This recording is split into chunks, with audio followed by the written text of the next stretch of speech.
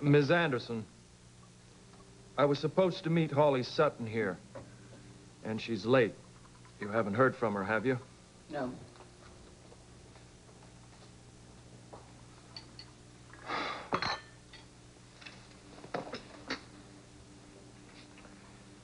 Hello, Sean. Hi, Bill. Holly actually agreed to meet you here? Sure, it was her idea. It's a ceasefire, a sort of truce. I'm surprised. God, you're not gonna join the mindless throng of do-gooders handing out free advice in this town, are you, Sean? Don't worry, my friend. I am the last person in the world to give advice to anybody about anything. Good.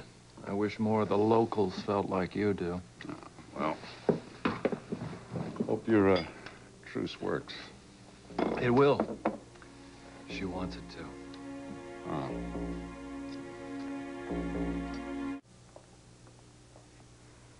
Yeah, hi. Listen, Holly Sutton isn't answering her phone. She didn't leave a message there for Bill Eckert, did she? Thanks.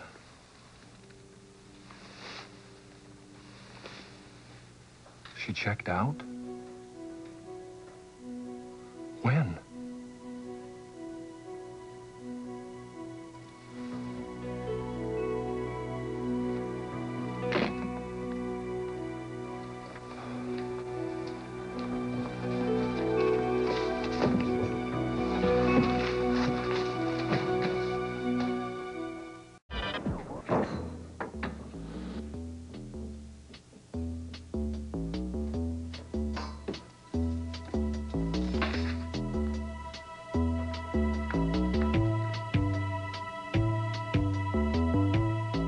To Holly.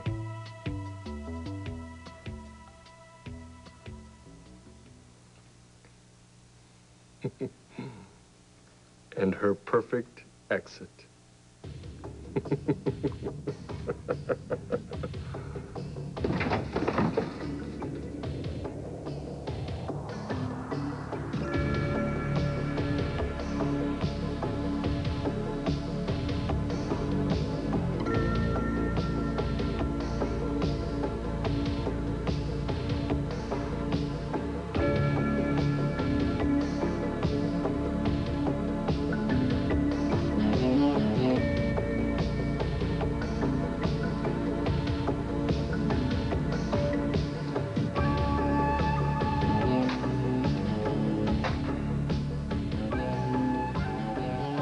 Dear Bill, if your first reaction upon entering your wine cellar is to bellow with rage, you might notice a certain hollowness echoing back at you. Don't be alarmed. It's just the sound of $20 million worth of art taking off for places unknown. I have left a sort of consolation prize, however. I know how much you love Paloma's San Sebastian vintage. I had a couple of extra cases and thought of you. Oh, I broke one of your, well, my bottles of wine on the way out. Be careful of the glass. It might make you bleed. Holly.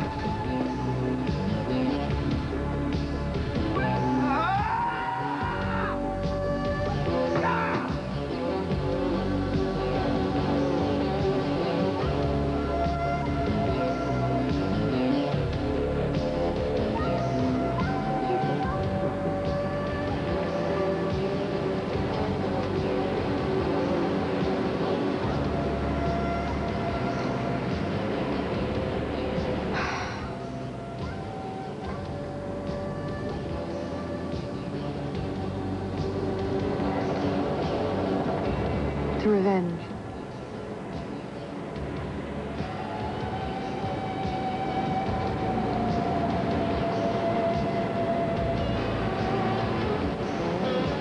Honey, tastes bitter to me.